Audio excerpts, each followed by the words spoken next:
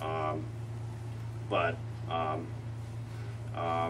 probably the scariest thing was some of the things that I did with the pollos at night, you know, on the Mexican side of the border. I felt like, you know, I was very vulnerable.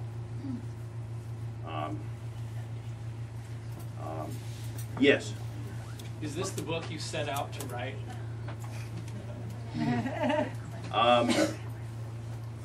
Well, yes and no. I mean, Judge Farr wrote this history of Imperial County that I got, and I began with that years and years ago. And I thought, okay, so let's try and learn about these pioneers. There was a guy in there named Wilbur Clark, and he talked about how he had this little establishment called the Wilfrida Ranch, which I eventually figured out must be somewhere around Sealy. He had a little date orchard and a dairy. This would have been in the early 1920s, and it said that, you know, he was a bookworm, had lots of books, and was an amateur astronomer, and it sounded like, you know, kind of a neat life. And I wanted to learn more about him, and I wished him the best, and I hoped that his life was going to turn out very happily. And in the end, after lots and lots of research, I found that he and his wife eventually sold out and went to San Diego, and it seemed like their operation didn't prosper that much. And when you read these early accounts of Imperial County, you know, they talk about how it's the richest place in the country, maybe it's the fastest growing county, but there are a lot of broken dreams, a lot of land speculators, a lot of hype, and sometimes people doing things that might not have made sense, like dairy. It seemed like a lot of the dairies just didn't work out. Yes? Question. Did you address anything about when the land was confiscated or sold that belonged to the Japanese Americans when they were interned in Manzanar? No, ma'am, I didn't. There's very little about the Japanese Americans in here. I read to you one of the interviews that I was lucky enough to get with Alice Woodside, and her mother, Edith Carpin, who died recently. Her ashes are scattered on Signal Mountain. Talked a little bit about the Japanese, but there's very little in there. There's a question in the corner in oh, the I'm shadows. sorry, I didn't see you. Yeah, please. There's a lot of kind of empty land between Holtville and the river. Do you say much about that? You mean between Holtville and the New River? No, and the Colorado River. Oh, the Colorado River. Well, I visited the Bard sub-district a couple of times, and I thought that is a beautiful, beautiful area. You know, it looks a little bit like Utah almost. You see these mountains in the background, and I like the date groves there, and the way that the Colorado River shifted, so that I guess some of the people there pay some taxes to Arizona and others to California. It's quite bizarre and interesting. So I mentioned that a little bit. But as you see, you know, it's a long, long book, and still I should have mentioned a lot more. Yes? A canal from dirt to concrete. What do you hear? The All-American Canal? Well, there are two sides, you know.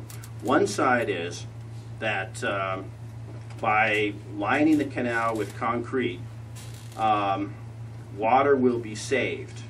And San Diego, I guess, is paying to have that lining done.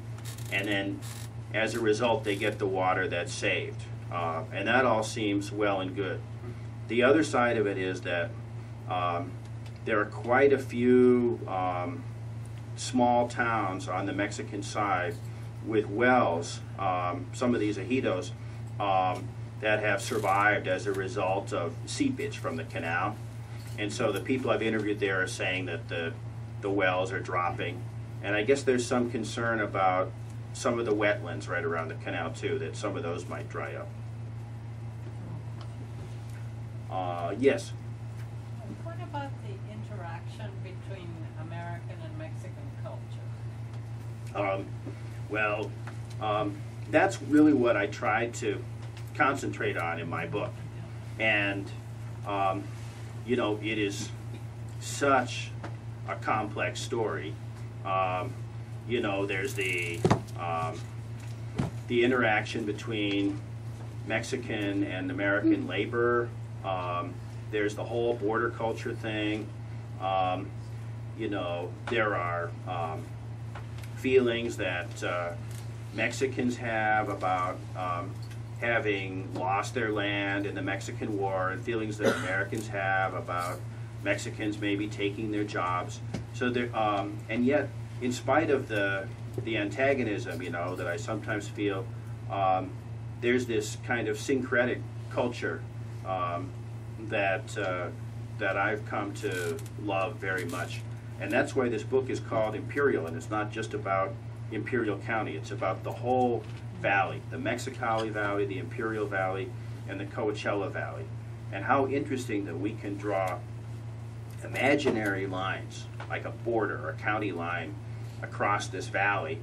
And then after a few years or decades, things start looking very different on one side of the line or the other.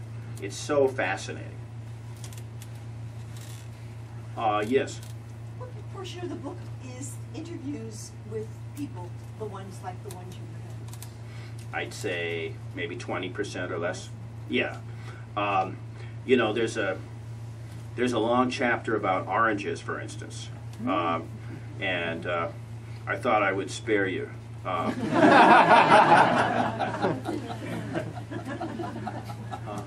Yes. You said this area was very fast developing, but where in that whole valley is it development just on the American side or on the Mexican side, or both? Or? Well, let's see. You mean right now? Yeah. Well, some of eastern Calexico is growing. Indio is definitely sprawling like crazy. You know, there's that eastern port of entry border crossing with Calexico. I guess there's some talk about setting up some factories and other businesses there, and possibly some new geothermal as well, I believe. Yes. Did you do any research about the Colorado River bursting its banks and forming the Salton Sea? Yes, ma'am, I did. There's a railroad. Yeah, what an amazing story that was, huh? The whole idea that the Salton Sea was an accident, this crazy accident, and then everybody thought that it was going to dry up in 20 years, but because of the success of other irrigation, you know, the farmland continued to extend, and so there was more runoff from the fields. The Salton Sea could actually rise until now.